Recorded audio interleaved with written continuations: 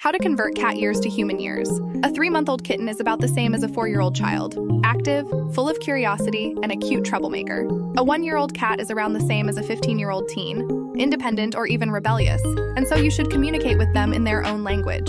A 2-year-old cat is close to being a 24-year-old adult, independent but enjoys interacting with you from time to time.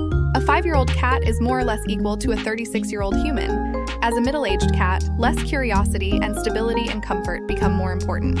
An 8-year-old cat is about the same as a 48-year-old human, experiencing physical decline, and dental problems may start to arise. A 12-year-old cat is around the same as a 64-year-old elder. Resistance starts to weaken, and there may be times when they don't recognize you.